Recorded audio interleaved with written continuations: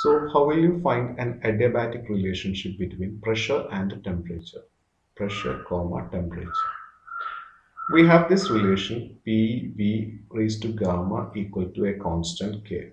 We already have derived this relation. If you don't know how to derive this, just look at the video I uploaded before.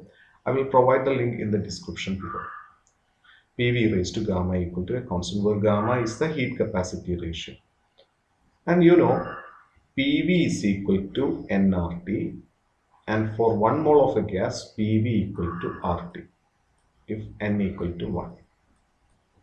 So V will be RT divided by P. So if you substitute the value of V in here, we have P into V is actually RT divided by P raised to gamma equal to a constant K. So this is equal to P into R raised to gamma T raised to gamma divided by P raised to gamma. Provide the exponent power to all the terms inside the bracket equal to K.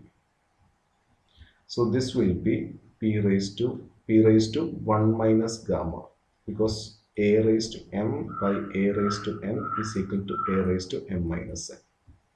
Here it's 1, so 1 minus gamma into T raised to gamma is equal to K divided by R raised to gamma.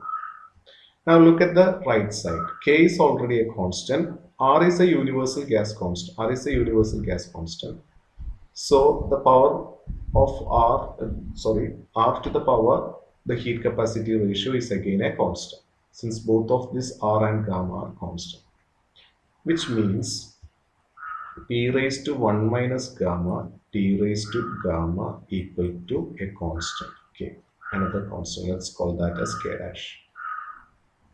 So this is the adiabatic relation between pressure and temperature.